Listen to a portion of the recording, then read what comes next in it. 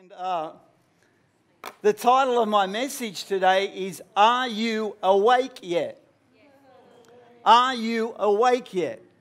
While I was away, God kept asking me to look at something that has happened in the world over the last 2 years. And I didn't quite understand why until I went back and examined it all.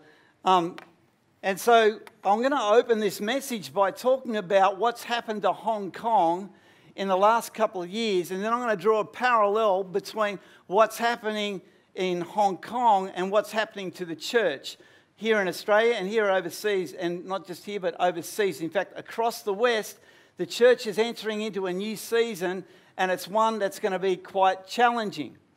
And so I'll give you just the background of what's happened in Hong Kong the last couple of years.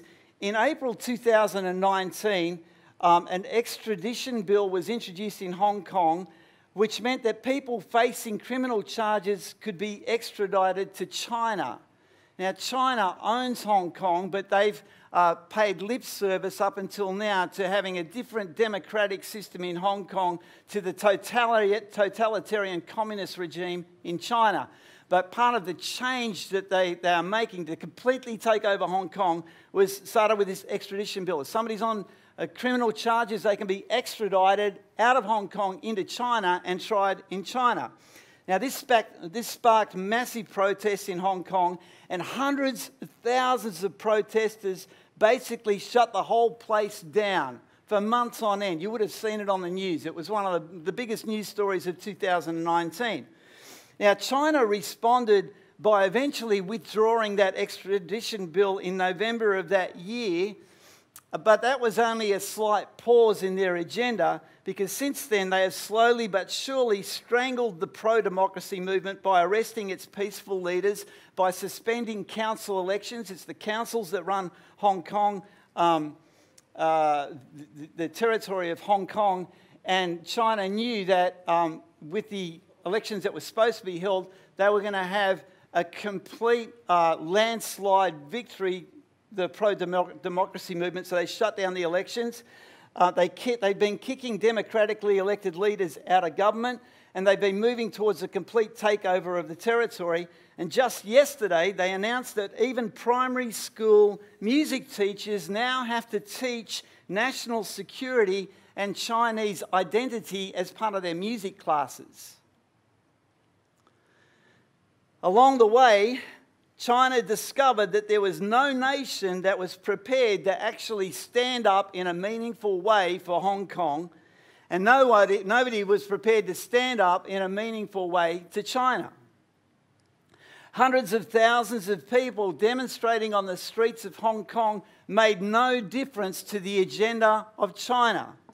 And as I was refreshing myself in what's been happening in that place, the Lord kept bringing this word to my mind. That word is implacable.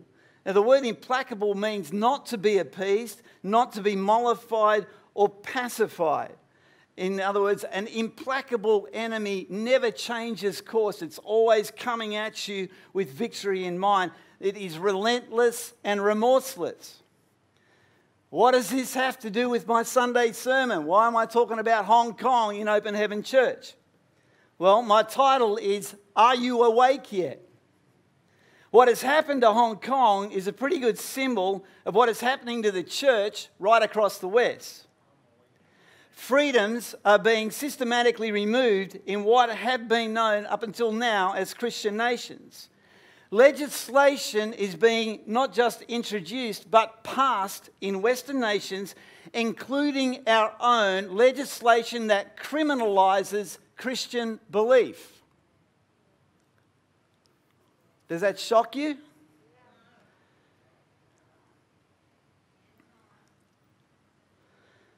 I'm not exaggerating. Criminalises Christian belief. I'll come back to this in a minute.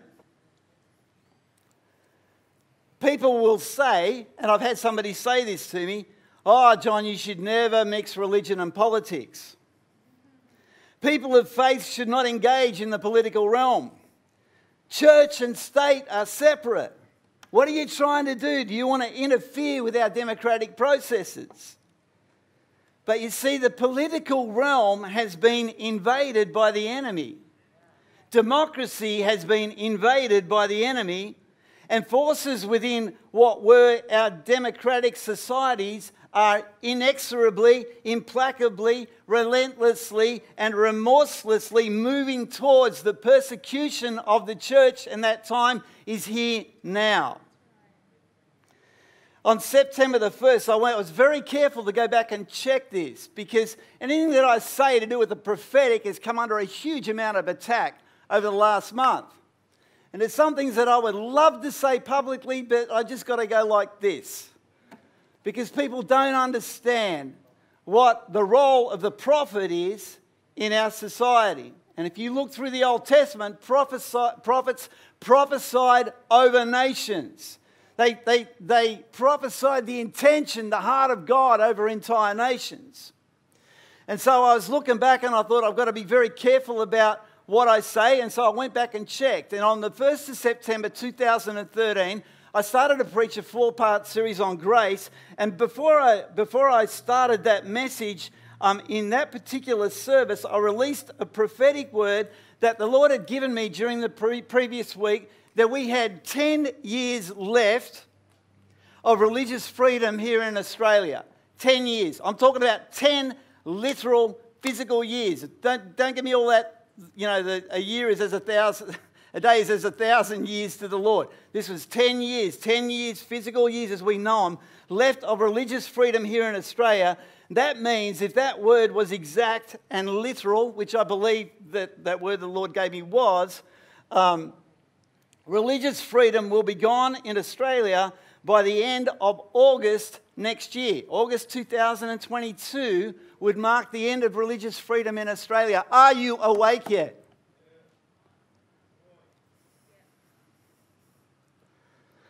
Unfortunately, that particular prophetic word is right on track within the time frame that I prophesied. Let me tell you what happened in Melbourne this week. There was a bill introduced into the Victorian Parliament, the State Parliament of Victoria, called the Change or Suppression, in brackets, Conversion Practices Prohibition Bill. This thing has now been passed. It is law in Victoria. In the state of Victoria, if you contravene what it says in this particular bill, you will be prosecuted with a maximum 10 years in jail and a $250,000 fine. What is this bill about? Well, it's aimed at what they call gay conversion therapy practices. Now, put your hand up if you've ever been part of a gay conversion therapy program. Nobody. Has any of you ever ministered in a gay conversion therapy program? Nobody, because it doesn't exist. Gay conversion therapy is something that the church has been branded with, and people have come out of the woodwork and said that, we were treated like this, we were treated like that. Isn't it horrific? They are suppressing our true identity and all these sorts of things. And so this bill introduced by Daniel Andrews' government in Victoria aims to stop anybody of any faith, not just Christian, Buddhist, Islam, you name it, they're all covered, bans people from attempting to minister to people to bring them out of homosexuality into the freedom that's promised in the Bible. But it's only when you actually examine the content of the bill that you see the wider agenda at work. And so, for instance, let me give you an example that will show you that what this bill does is effectively criminalise the Christian faith. So I'll give you an example, because the bill explicitly states that its coverage is not limited to Victoria, it's Australia-wide. Now, obviously, this hasn't been tested yet, right, in a court. Somebody will end up getting taken to court, and this will be tested, but the intent of the bill is Australia-wide. So let's say, for instance, I'm sitting at home this afternoon and I get a phone call from somebody who lives in Melbourne, and they say to me, Pastor John, I've been reading my Bible, and it shows me what the Bible expects of me in terms of marriage, in terms of identity, in terms of wholeness, in terms of healing. And I see things promised here in the Word of God to me that I don't quite understand yet, but I want to be free of what I've walked in the past. Now, if I was to say to that person, well, if you read your Bible, you'll find the truth of what God says about these matters, and hang up the phone, I have just broken that law, and I am liable to prosecution to the extent of 10 years in jail or a $250,000 fine. That's how widespread this thing is. Let me explain to you the other sneaky aspect of it. They give another example in the law, and the example that they give is, let's say, for instance, I better not use anybody as an example because let's say you have a child who has mum and dad has decided that he's gay and he's leaving the family, and the child, let's say it's an adult child, 25, 30 years old, says to their parent, the Bible says this about these matters, and tries to persuade their father that they should not leave the family and go into an alternative lifestyle. That child, no matter what age, adult or child, is liable to criminal prosecution. Now you might think, well, how many times does that happen? Not very often. But you see, because they've used that example, the reverse is now also true. So if a parent should have a child that expresses certain desires or inclinations, that parent is prohibited from suppressing what they call is a gay identity. That's what this law is aimed at. So if you as a parent should counsel your child according to the Word of God about their sexuality, you are up for 10 years in jail or a $250,000 fine. Are you awake yet?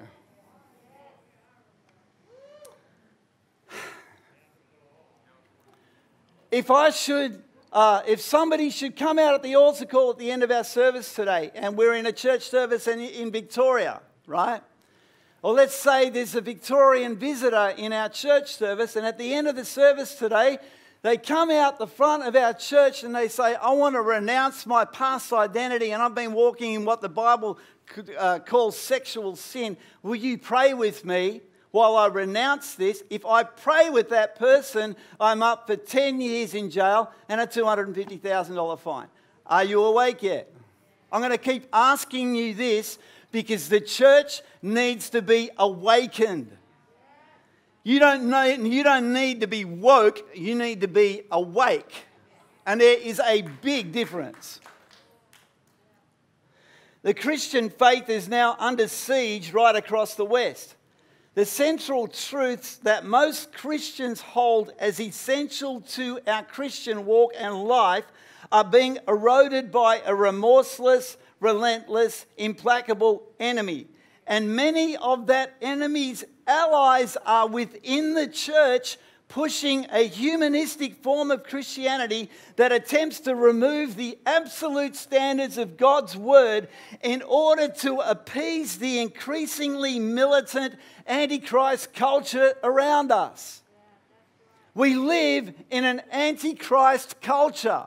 That's what has been established by a minority. A minority in our nation. When is the majority going to start standing up? The effect of this influence is to create a God of our own making. And this process is already underway. And I want to give you some examples from the Barna Institute, a very highly respected research institute in the United States of America that talks about faith matters and takes surveys across the broad spectrum of Christian churches to establish where we're at in our faith. So this is in America, but I tell you what, it's just as relevant to Australia as it is to America. So here's some statistics. 76% of, this is just, I'm only going to talk about Pentecostals here, okay? So us, right? You know, born again, baptized in the Holy Spirit, praying in tongues, going after God hard. That's how I identify. 76% of Pentecostals reject the view that we are basically sinners in need of salvation.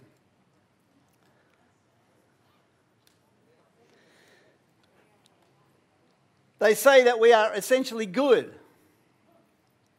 The Bible teaches us that we were lost in our sin before we came to Jesus. But 76% of Pentecostals reject that view. 69% reject the idea of absolute moral truth. I'm not going to dwell on all these because I'll never get to the end of my message. 50% of Pentecostals believe that good works will get you to heaven. 45% reject that salvation is only assured by repentance and receiving Jesus Christ as your Lord and Saviour. 45%, nearly half of Pentecostals, reject the idea that salvation is only by Christ alone. 32% reject that the Bible is the infallible Word of God. A third are Pentecostals, you know, the on fire, Spirit-filled, washed in the blood, baptized in fire.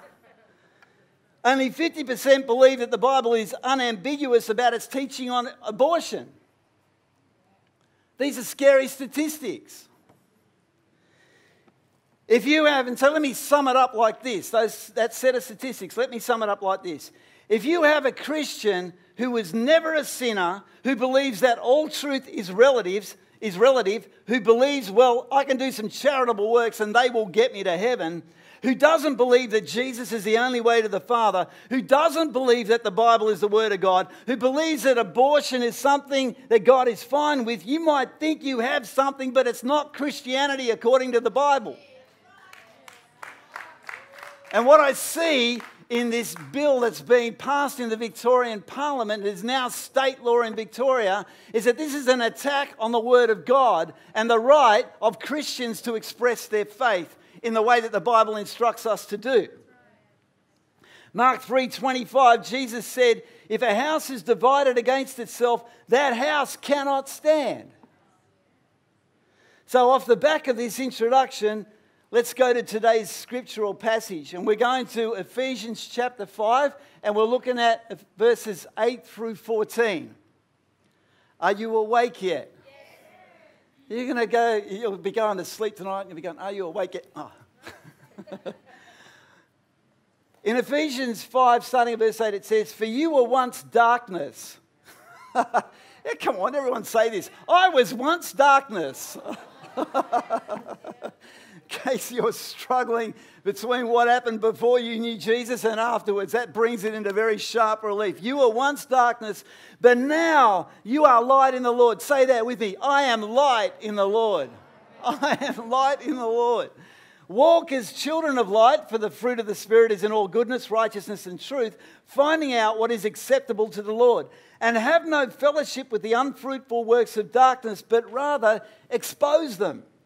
For it is shameful even to speak of those things which are done by them in secret, but all things that are exposed are made manifest by the light, for whatever makes manifest is light. Therefore, he says, awake, you who sleep. Arise from the dead, and Christ will give you light. Are you awake yet? Not woke. Are you awake yet? Are you awake yet? Because we're going to break this down, but before we do, I want to show you why Paul is giving those verses to us, why he's giving us this admonition.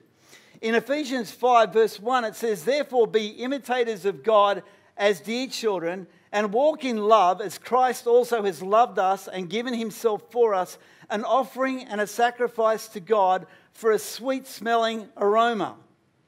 Then he gives us this warning, but fornication and all uncleanness or covetousness, let it not even be named among you as is fitting for saints, neither filthiness, nor foolish talking, nor coarse jesting, which are not fitting, but rather giving of thanks.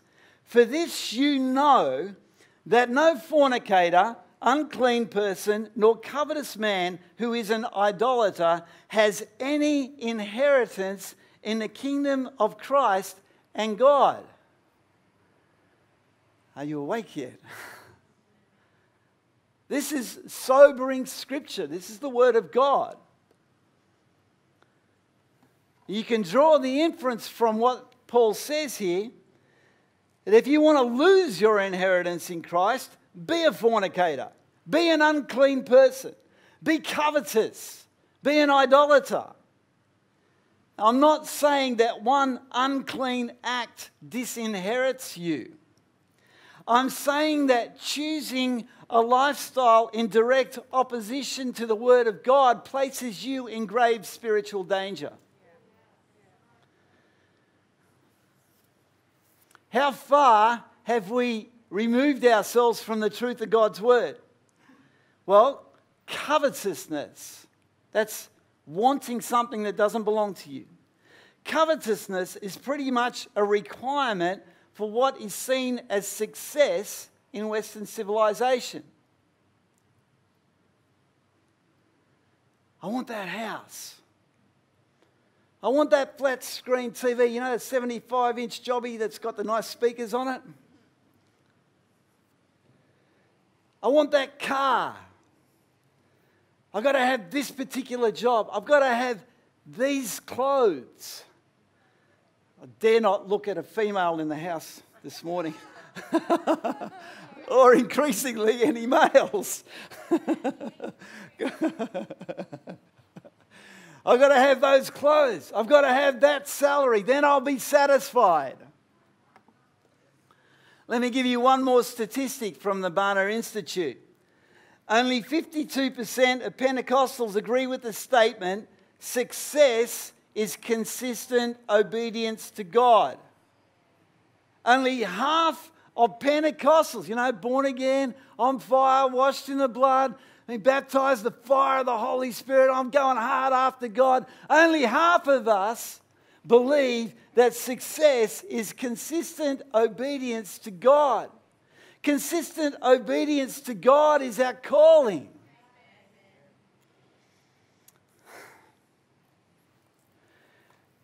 When we go back to, as we continue in Ephesians 5, 6 and 7, Paul goes on to say about fornication, uncleanness, covetousness and idolatry, let no one deceive you with empty words, for because of these things, the wrath of God comes upon the sons of disobedience. Therefore, do not be partakers with them.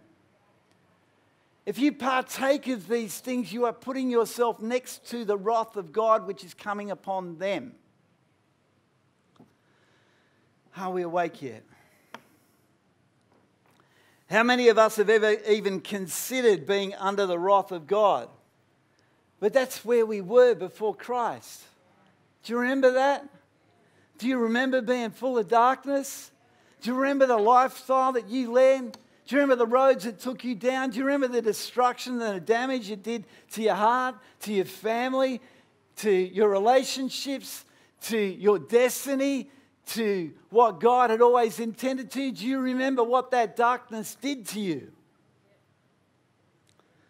The beauty of God's salvation by grace through faith is that it does not matter what lifestyle you took part in before you came to Christ. It doesn't matter because the blood of Jesus does away with all of it.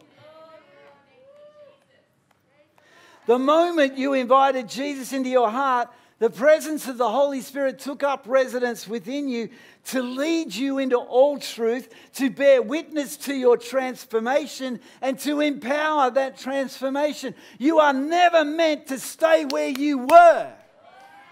You are never even meant to stay where you are now. We have a consistent upward spiral into the things of the Lord instead of what we used to walk in, which was a consistently downward spiral into further darkness.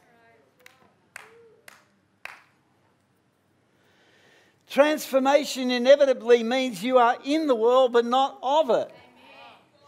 And that's okay in predominantly Christian culture, but what happens when that culture turns against Christ as it is now? At some point, as our culture moves further and further from its Judeo-Christian foundations, we find ourselves in conflict with the culture around us. We are at that point now, and God is asking us, are you awake yet?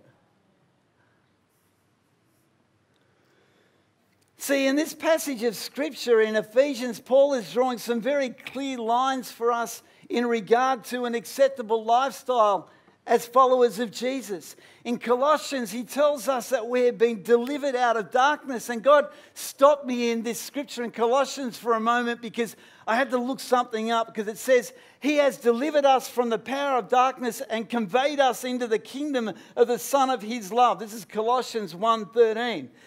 Delivered us from the power of darkness and conveyed us into the kingdom of the Son of his love. That word conveyed is actually the same as translated. You know, when you read in the book of Acts where Philip is translated immediately from one physical location to another, that's how dramatic our departure from the kingdom of darkness is. That's how dramatic our translation into the kingdom of the Son of his light is. We become sons of light.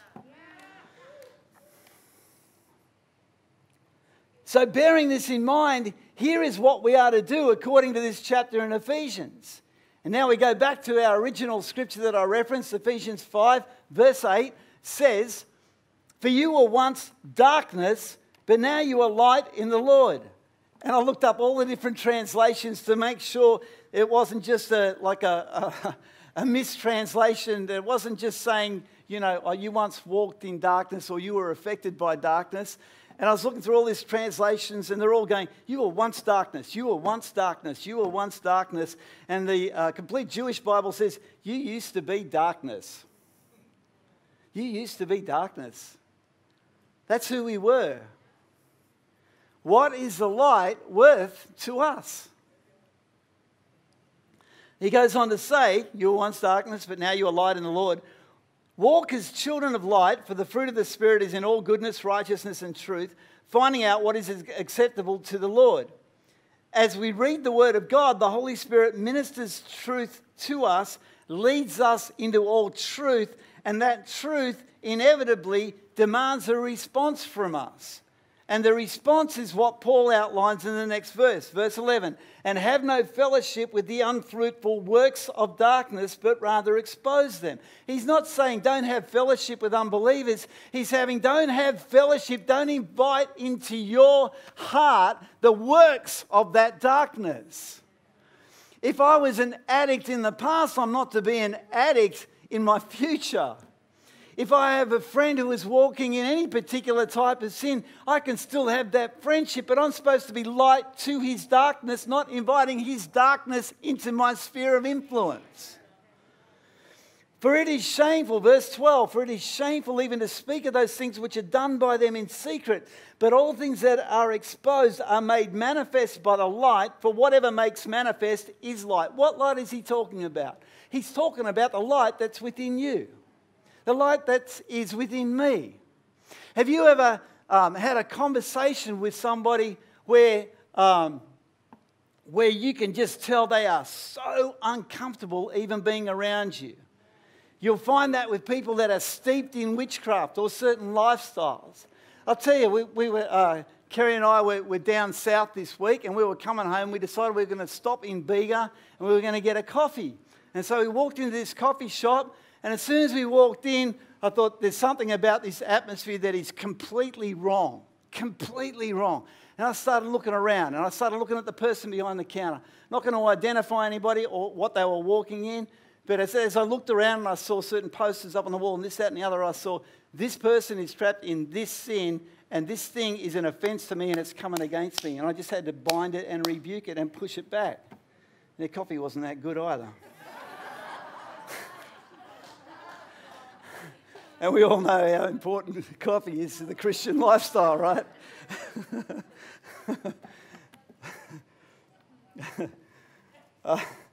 The Amplified says about this conflict between light and darkness in Ephesians 5:13, it says, "When anything is exposed and reproved by the light," in other words, the light in you is coming against the darkness in the people that you encounter. Their darkness doesn't like being exposed. And there's something in you that exposes sin.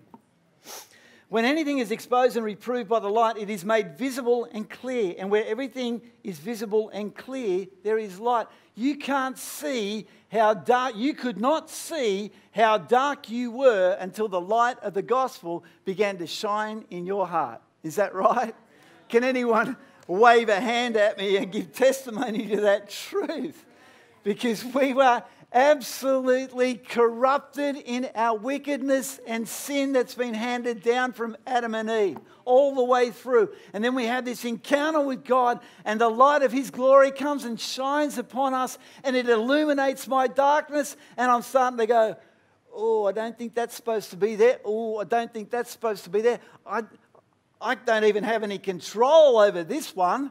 What am I going to do about this? I'm helpless against this thing. And God says, no, hang on a minute. I'm in charge now. I'm going to do something about it. You just keep following me. You keep pursuing me. And don't you dare invite that darkness into your heart. See, light attracts, but it also exposes.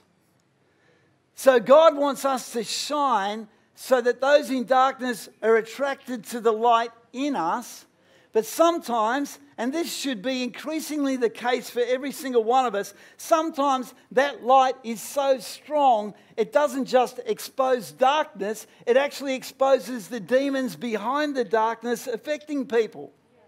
And that's why sometimes you'll see in our church when we do altar calls, people come forward, they get prayed for, and they begin manifesting. What's happening when they're manifesting? What's happening is the light of God is going against that darkness, and that force of darkness, that demonic entity that is behind that darkness is getting agitated, and it starts to manifest until it is dealt with in the authority of the blood of Jesus. And so we go on to verse 14, and he says, therefore, he says, awake, you who sleep, arise from the dead, and Christ will give you light. Now, whenever I see therefore in the Bible, I want to know what the therefore is there for. And so, what's the therefore there for? Because the light that is in you exposes and makes darkness manifest around you. Therefore, he says, awake, you who sleep. In other words, be awake to what you actually carry. Arise from the dead, and Christ will give you light.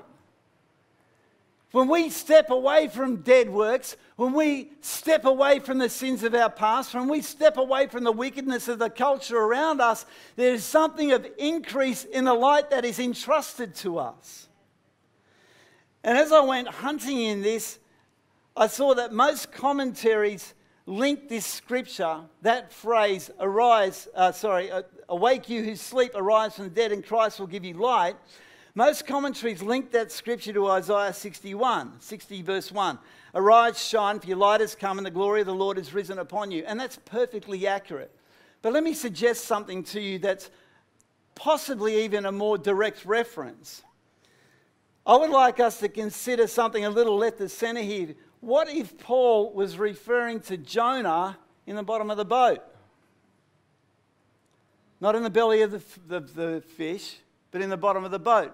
Because the captain of that boat, when the storm is about to sink everybody and everybody's about to die, he comes to Jonah and grabs him by the shoulder and says to him, "What do you mean, sleeper? Arise, call on your God. Perhaps your God will consider us so that we may not perish." And Jonah awoke, he confessed his sin, he recommitted himself to the purpose that God has for his life, and not only were the people on the boat saved, but the most wicked city of that generation repented, and the wrath of God was put back by 2 generations, 2.5 generations, 100 years. Nineveh, the most wicked city on the face of the earth, repented. They even made the donkeys have sackcloth and ashes. They weren't allowed. They had to. Even the donkeys could not eat. They made the animals fast. They came into this incredible repentance, and the wrath of God was pushed back for 100 years. And 2.5 generations of Ninevites knew what it was like to have a relationship with God. So when it says, "Awake, you who sleep, arise from the dead, and Christ will give you light," I see this parallel between us and Jonah. If we would only awaken to what God has for us. Having been commissioned to bring repentance, revival and reformation, we have instead been asleep and in compromise. I'm talking generally, and I'm talking to all the Pentecostals that'll watch this online. Half of us are compromised. More than half of us have stepped into things that are completely opposed to the Bible. And God is asking us, are you awake yet? Because awakening must come. But it starts with us, and can and has brought the transformation of a nation. And here I went off on another tangent, and I'm going to start trying to wrap this up and land the plane because we're already at 12 o'clock, but hopefully you'll bear with me for a few more minutes. Have any of you ever wondered or considered how the United States of America became the most Christian nation on earth? Have you ever thought, I wonder what it is in the history of the United States of America that made it the greatest missionary sending nation of all history, the most Christian nation on the face of it? How did that happen? Well, it's not just the Puritan foundations that the first of those explorers brought from England when they planted a colony there. It's not just those Puritan foundations. There was a series of awakenings across the United States of America, across hundreds of years, that established something in that nation. In the first Great Awakening, which was the 1730s and 1740s, so a 20-year, pretty much nationwide revival led by Jonathan Edwards and George Whitefield, the entire nation came into repentance and came into the things of the Lord.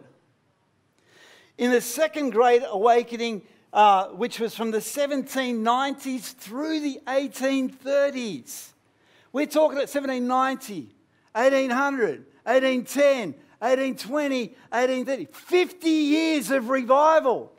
We're happy if we get 5 days.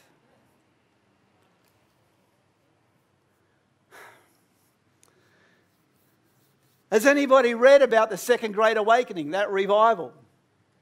Let me give you one paragraph quote. In that, this was something that was taking place all across America. And this was just before the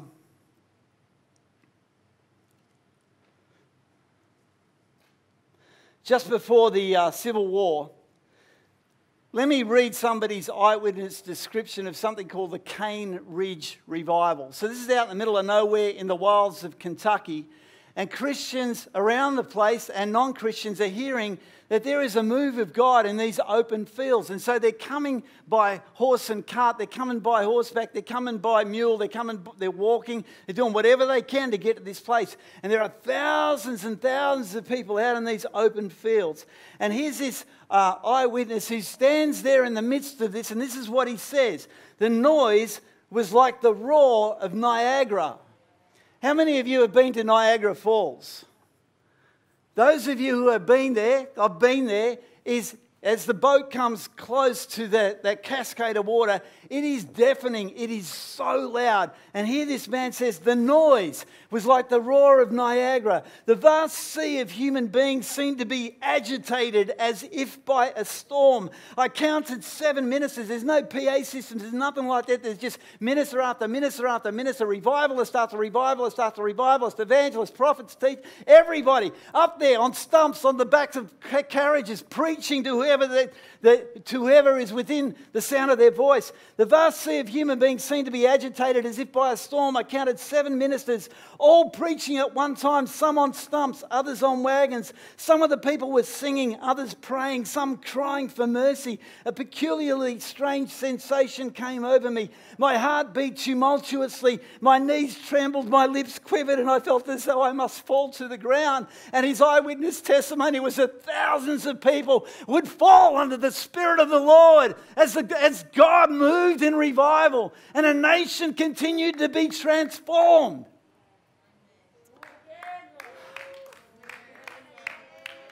At the height of this revival, there were 50,000 conversions a week. Then you move forward into the 20th century. We're here in this church today because of Azusa Street.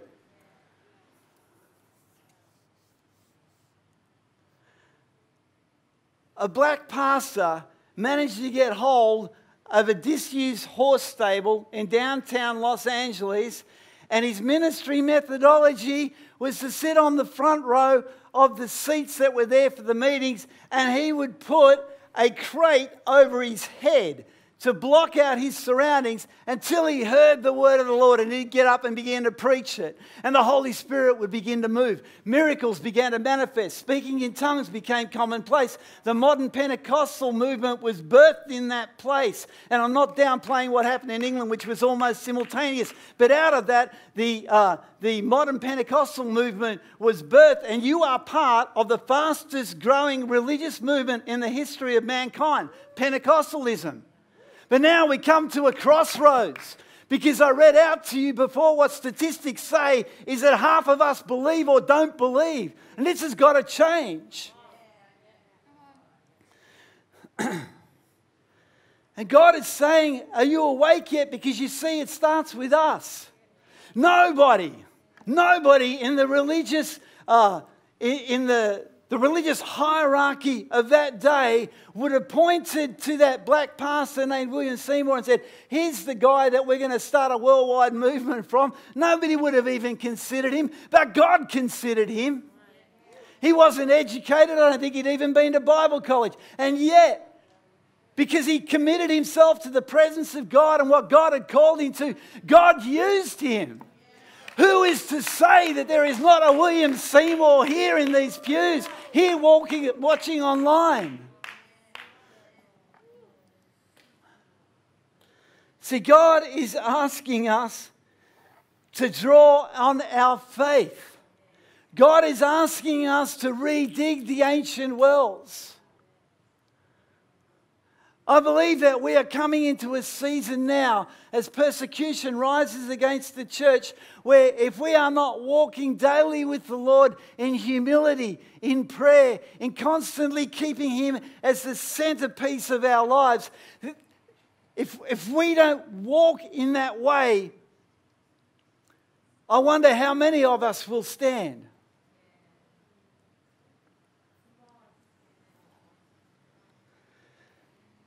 We live in an era of consumer Christianity that has not just excused covetousness, it has enthroned it.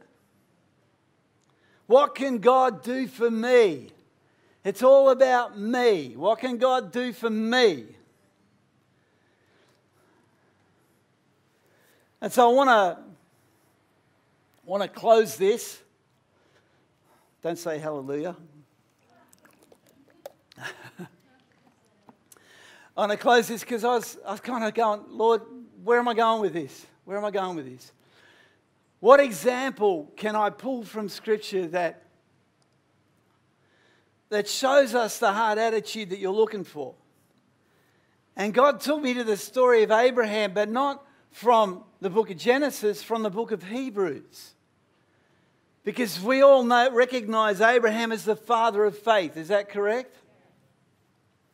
So in Hebrews chapter 11, starting at verse 8, the Word of God says that by faith Abraham obeyed when he was called to go out to the place which he would receive as an inheritance. And he went out not knowing where he was going. That's pretty full on in itself. By faith he dwelt in the land of promise as in a foreign country, dwelling in tents with Isaac and Jacob, the heirs with him of the same promise. Can you imagine living in a foreign culture of millions of people, and God is saying, well, actually, all this belongs to you. All these guys have got to go. For he waited for the city which has foundations, whose builder and maker is God. The city which has foundations is there because of our faith. He is the father of faith. He stepped out not knowing where he was going. Now that's a beautiful example to us. But the writer of Hebrews gives us the actual crux, the crucial point to which our faith must come. When he gets to verse 17, he says, he returns to Abraham. He says, by faith, Abraham, when he was tested, offered up Isaac, and he who had received the promises offered up his only begotten son, of whom it was said, in Isaac your seed shall be called. Just stop there for a minute. Everybody knows the story of Abraham and Isaac, right? And all the things that Abraham and Sarah went through to have that child of promise. And now the child is on the verge of manhood. He's 17 years of age, and God says, you take him, you go up that mountain and you sacrifice him to me, and don't tell him what you're about to do.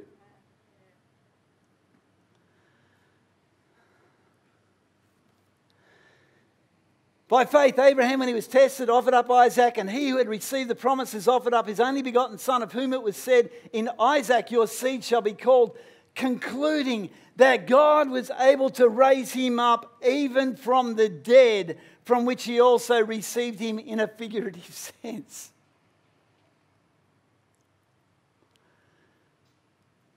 One of the reasons Abraham is called the father of faith is because of his obedience.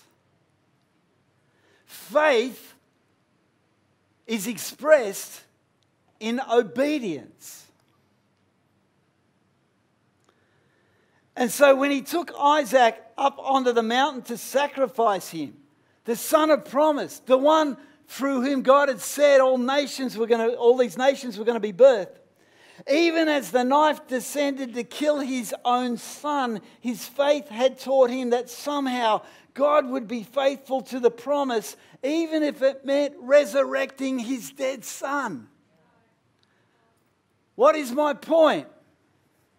My point is that in Abraham's heart, Isaac was already dead when he raised the knife.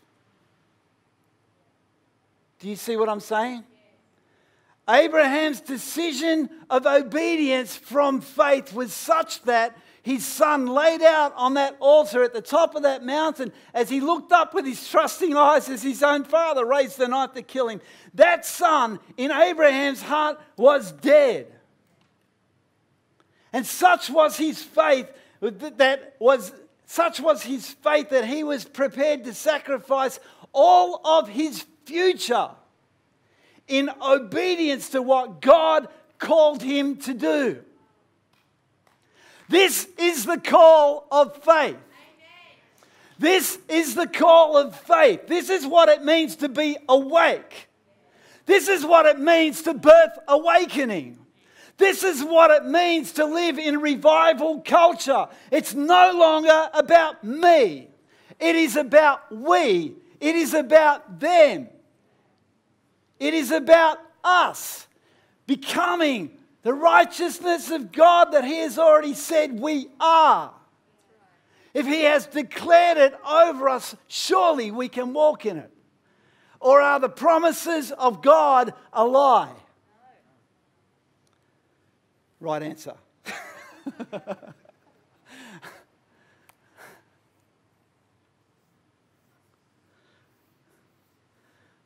I was listening to the worship this morning. Stella, can you bring your worship team up, please? I was listening to the worship, and I don't have any influence over the song choice of our worship team, nor do I ask them for specific songs, except in circumstances like this, when something that they've done speaks prophetically into where we are. And so I was worshipping away with the worship team this morning, and they started singing, "It's all about you, all about you." And I was thinking, this is the perfect statement that we have to make, not just with our lips, not just with our hearts, but with our lives. Because we are coming into a season where our commitment to what God has called us to is about to be sorely tested.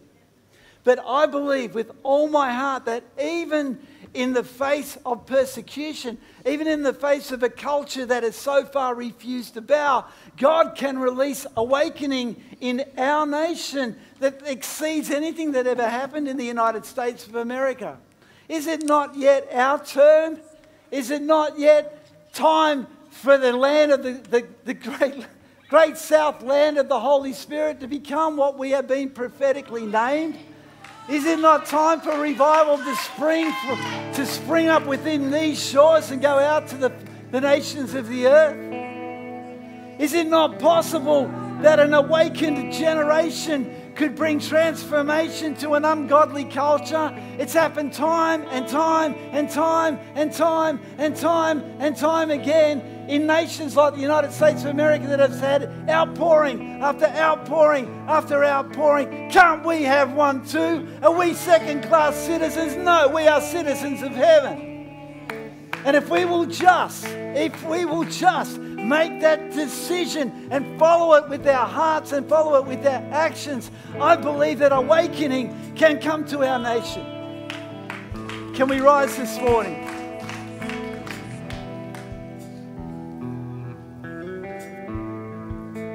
Are you awake yet? I'm awake. Deuteronomy 31:6 says, "Be strong and of good courage. Do not fear nor be afraid of them, for the Lord your God, He is the one who goes with you. He will not leave you. He will not forsake you." It doesn't matter what man throws at you. God has already made a way through.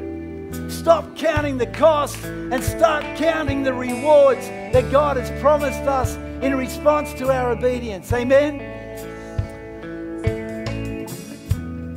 So as we enter into this time of worship, I don't know how you want to express your response to what has been preached this morning, but if this has touched your heart, if this is you this morning, I would invite you to just come into that secret place with God, even in the midst of our brothers and sisters, and begin speaking to the Lord about the things that He has placed upon your heart, that He has already birthed in your spirit. Begin seeking Him for what He is, for what it is that He requires of you. Thank you, Lord. Thank you, Lord, for the precious word of God. Thank you, Lord, for its power to awaken us. Help us, Lord, to walk in awakening. Thank you, Lord. Thank you, Lord. Thank you.